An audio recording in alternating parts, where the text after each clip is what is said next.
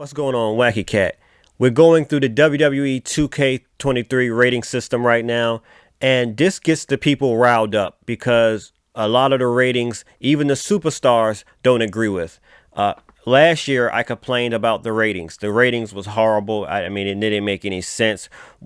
It was kind of disrespectful for some of the superstars, especially the legends, to be rated so low. But regardless, so far, I will have to say, just from what we've seen, because I'm making this video Wednesday morning. So Wednesday, we're supposed to get later today. We're supposed to get by the time I upload this video, it probably already happened. More superstars getting revealed of their ratings. Now, there's a lot of people getting a lot of excitement and controversy about Sami Zayn. Before we continue the video, make sure you hit that like button, hit that subscribe button, and click that notification bell. Let's get to the road of 2,000 subscribers. Let's go. Being his rating, and let me see his rating. His rating is 84. I will say that's a accurate rating for Sami Zayn.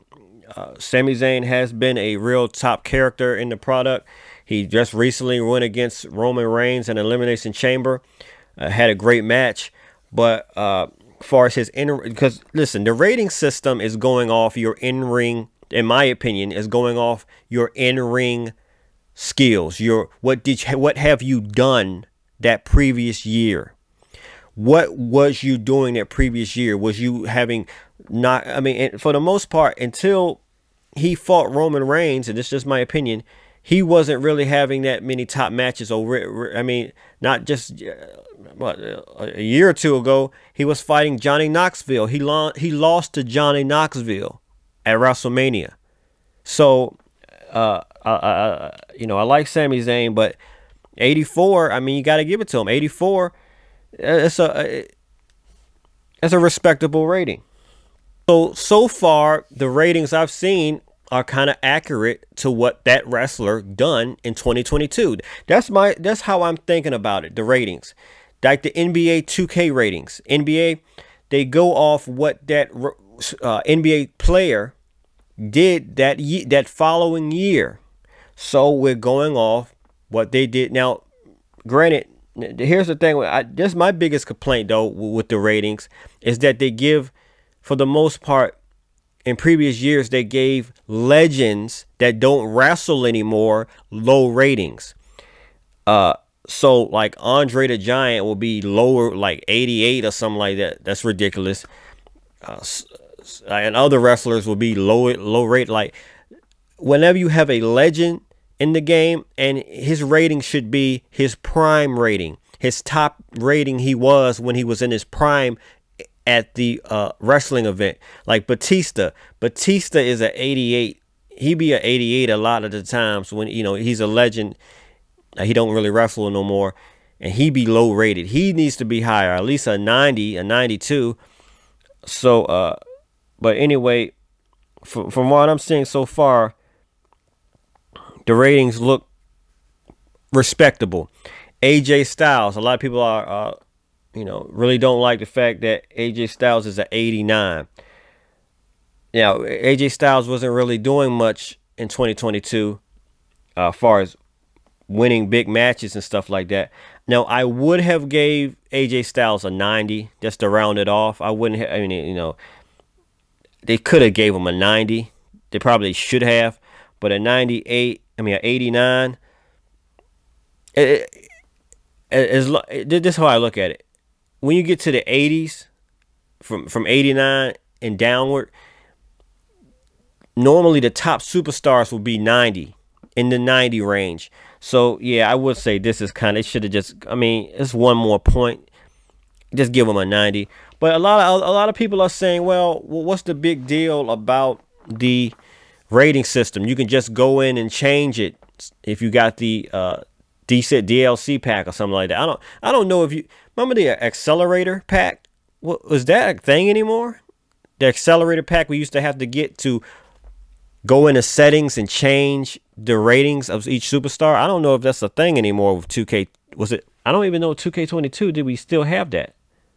I can't even remember now. But I know in previous 2Ks you had to have the accelerated pack to go and physically change the superstars ratings and changes his attributes. But a lot of people saying you just change it. What's the big deal? Well, there is a big deal. It's a little bit high because it shows, it's presenting to the world.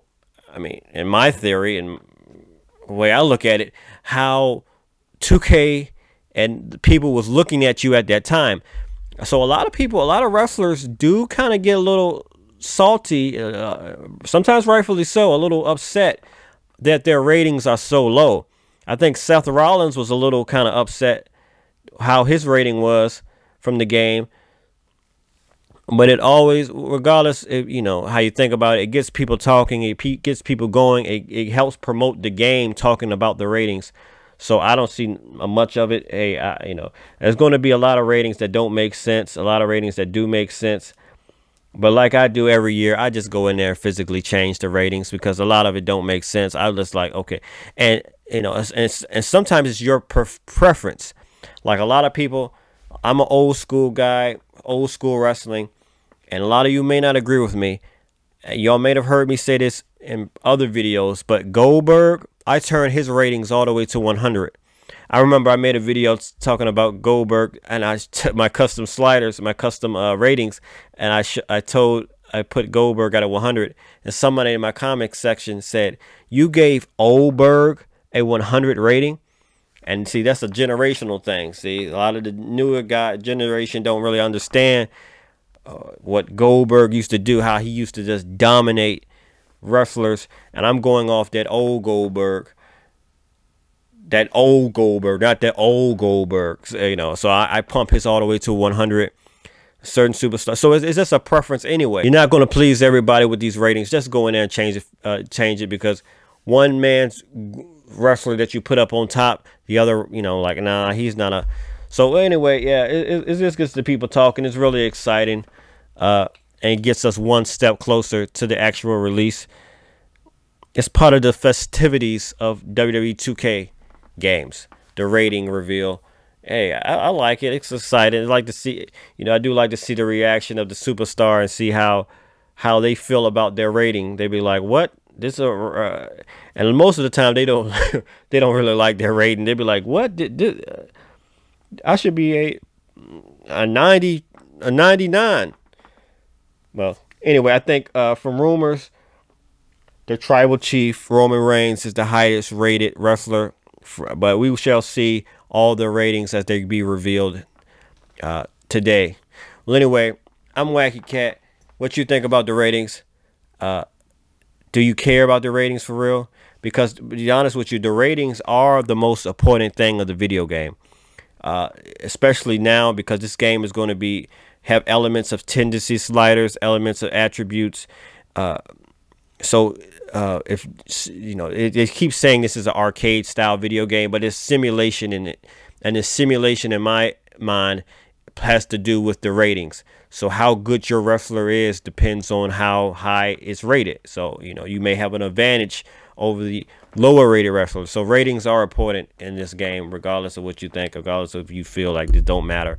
It kind of does matter. Now, it don't matter. They really don't technically matter what they're rating the guy. I mean, just go change it. But it does matter in the in-game play. Well, anyway, I'm Wacky Cat. Make sure you like the video. Make sure you subscribe to the channel. And I'm out.